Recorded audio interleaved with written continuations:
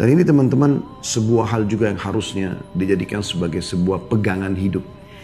Hati kita selalu terpaut, terikat dengan masjid.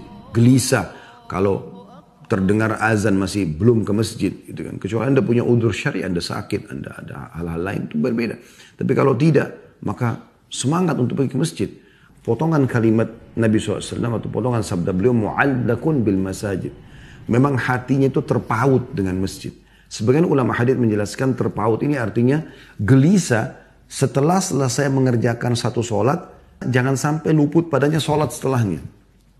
Jadi misalnya selepas sholat duhur, itu dia sudah mulai gelisah, jangan sampai asar nanti dia luput. Terus hatinya terikat walaupun dia beraktivitas yang lain, sehingga asar itu betul-betul tidak luput. Ini yang dimaksud dengan mu'allak.